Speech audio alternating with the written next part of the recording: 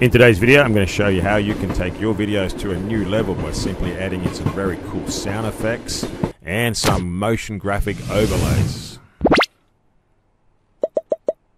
For me to create the sound effects of the train or even the overlay and the sound effects, I'm going to introduce you to a new software company called Aejuice. Aejuice is one of the leading motion graphics softwares out there. It's been around since 2015.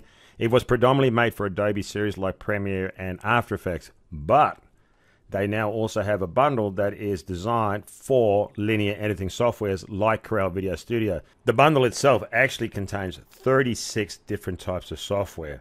For the video intro, I used Liquid Elements.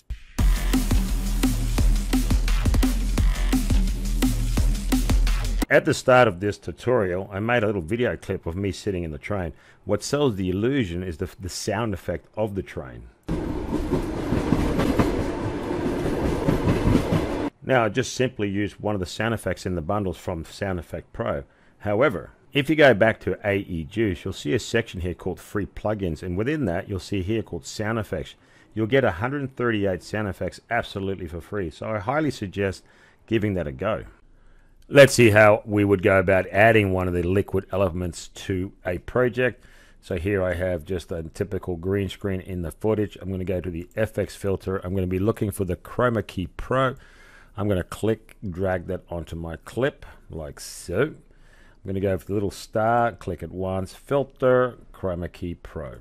So here we are in New Blue Chroma Key Pro. I'm going to hit the green key, and obviously I'm going to use the color picker, get rid of all that. And I think my color range is too sensitive or too high. Let's crank that down. And that should bring it right back to that. Looks pretty good. Let's have a little preview of that.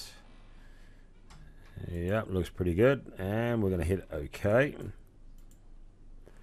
All right, all we need to do now is find something for the background. And all I did was use something standard that came with the Corel VideoStudio. And I think it was the rolling backgrounds over here. Yes, let's grab that.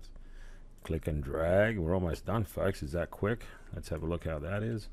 Yep. Now, if you're wondering why my skin tone is so weird, it's because I'm using SynStyle in my camera. And if you don't know what that is, I highly suggest you do a little bit of Googling. But what it actually does, it makes it really easy to color correction and color grade. Now I'm going to use my little scrubber and then look for where roughly I start pointing.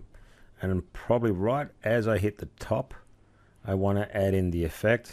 So to make sure I don't forget where this starts or where this point is, I'm going to create a little marker here. So just here in the video track, I'm just going to hit it once and it leaves a little green triangle, and that just allows me to remember that's where the finger points up. All right, let's keep moving. First thing we need to do is go find that little element that suits best here.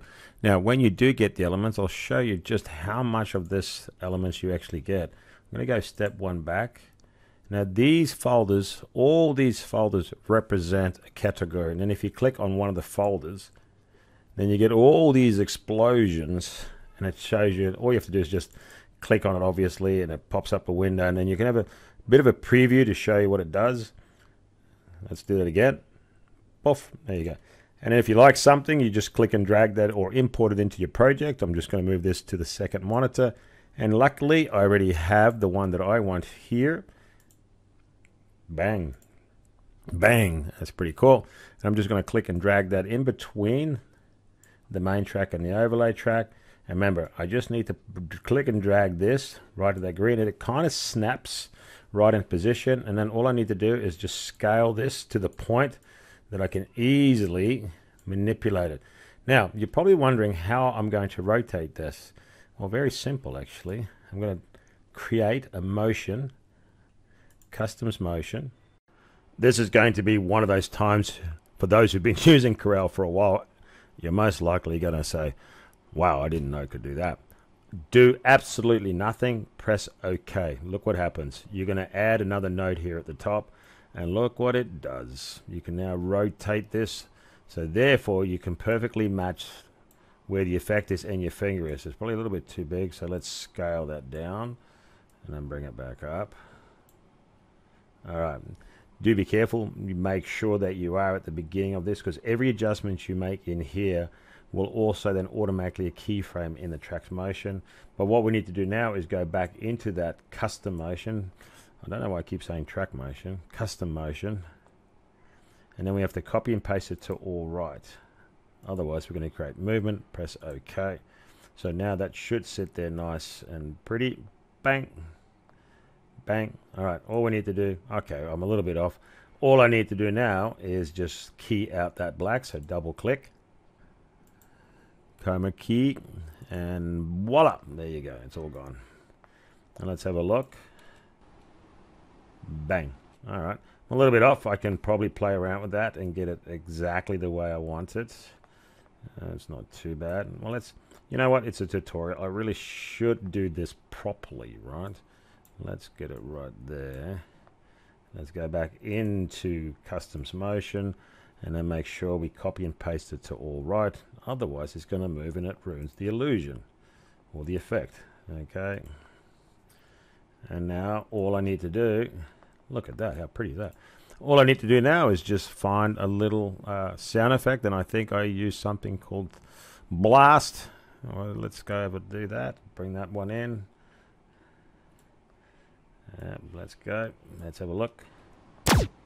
There you go. And that is how we use these new elements from Aejuice.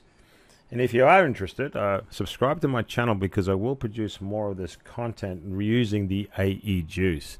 And I'll leave all the links in the description. I'll leave separate links for the bundle, and I'll also leave a link in for just the elements and the sound effects. I don't work for the company. I just found the software very good, and it works really well with Corel VideoStudio. And as always, I like to bring the best content to my subscribers. And there you go, my folks. I'm rambling on as usual.